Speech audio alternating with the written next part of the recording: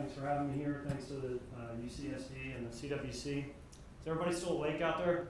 Yeah. It's late in the day on the second day. So let's do something a little different with this presentation. So I want to talk about the most pressing use case for 6G technology. So some of you may know about us. I'm just going to run through a little bit of corporate facts. Some of you may not. EDI, we make we're one of the leading millimeter wave and terahertz test and measurement companies. We make systems like extension modules for VNAs that allow you to do terahertz type measurements. We started by making mixing and multiplying diodes for radio astronomers. That's why diodes are in our name and are one of our core competencies. Today we deliver components and test and measurement systems from 26 gigahertz all the way up to 3 terahertz. We're privately held, 80 employees, 20,000 square feet, all in Charlottesville, Virginia. We have over 1,000 millimeter wave and terahertz systems in the field and hundreds of customers in over 40 countries. Channel partners of Keysight, thank you very much. And we have exclusive distributors in Japan and China and preferred distributors in many other countries. So just a little relevant background here. So Malcolm asked me to be on the panel. He said, go crazy. And I'm kind of good at that sometimes. So I thought about it a lot and figured let's have some fun and do something a little different. You know, I really tried to think about it. And people have been talking about we've just started 5G. What do we really need 6G for? What is something that actually would be a good use case for 6G? Or maybe just a component of 6G with some terahertz communication. So I've been an NFL and Pittsburgh Steelers fan for as long as I can remember, and for definitely as long as I've been in terahertz. And despite what the NFL says, the following video shows a catch.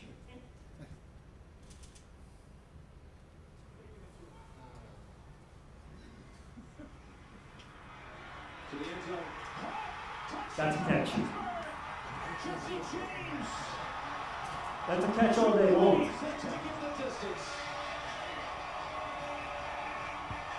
Now we're going to do it in slow motion. We're going to show Tom Brady.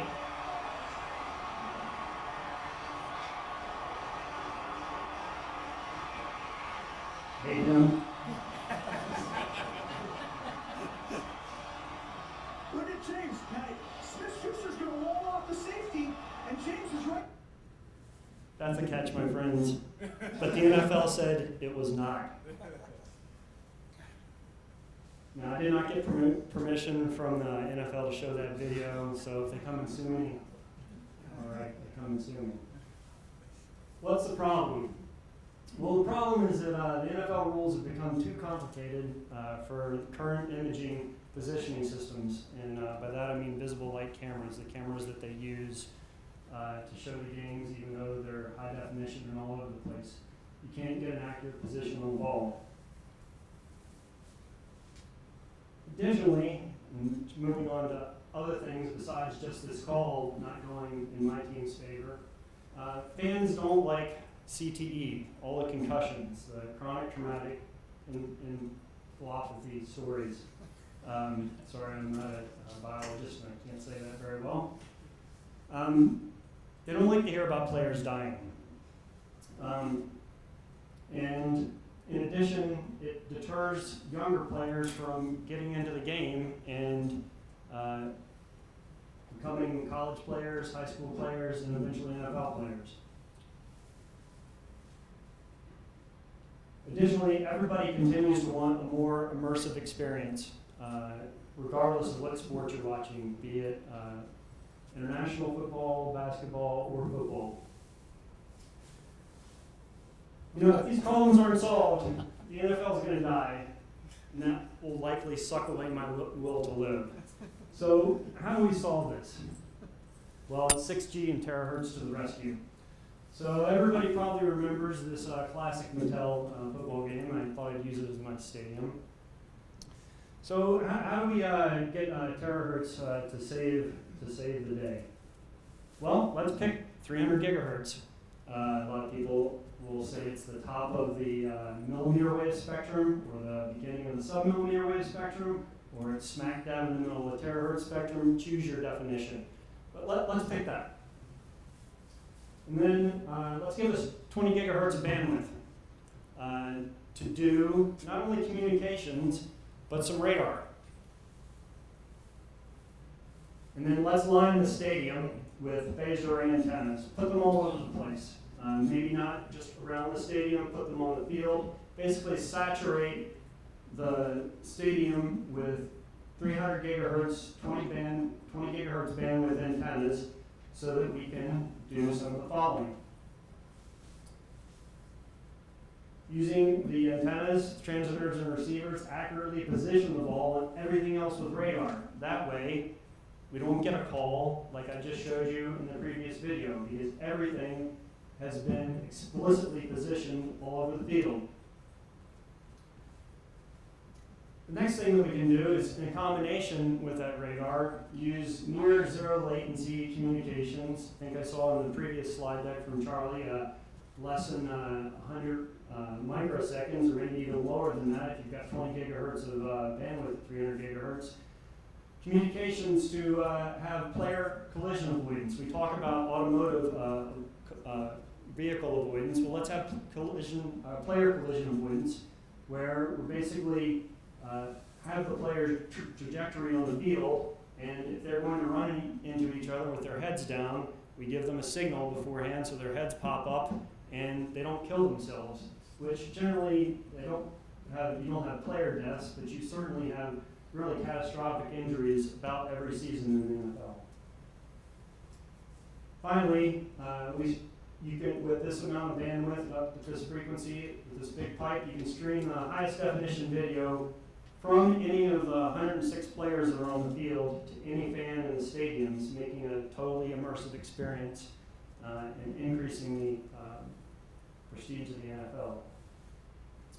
So how are you going to do this? Well, it's a little bit of facts, right? So the NFL was $15 billion in revenue for 2019 with a goal of $25 billion by 2027. So $1 billion industry here. The top players are paid in the $20 to $40 million per year range. Tom Brady, paid him, is in that range. There are 32 teams and stadiums with completely defined characteristics. So kind of in the same way that Verizon kind of went into millimeter wave with fixed wireless access, you've got a completely definable situation as a test bed for this terahertz radar and communications. And the challenge is, could you develop a terahertz common radar system for the cost of a leading player's salary, or even, say, for 10 leading player's salary? Malcolm put up 250 million euros is what's being funded by the 6G initiative in Finland.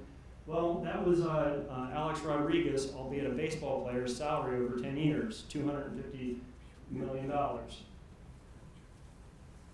So how do we enable it? What is the, in my view, one of the primary challenges for terahertz and 6G devices? And it mostly involves the packaging.